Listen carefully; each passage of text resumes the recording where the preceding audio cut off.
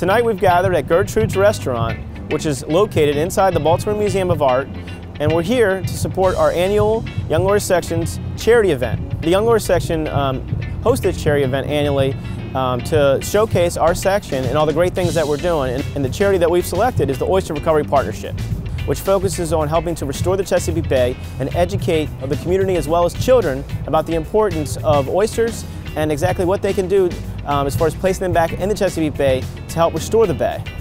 Tonight we're going to have about 150 to 200 attendees.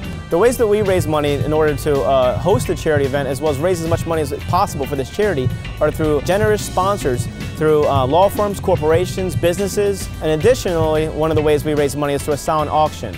As lawyers, one of the things we do is we advocate. We advocate for people. Tonight, in addition to people, we're advocating for our community. I just want to thank everybody who's supporting this, and I'm talking about the chairs, Jessica Gorski, Lauren Lake.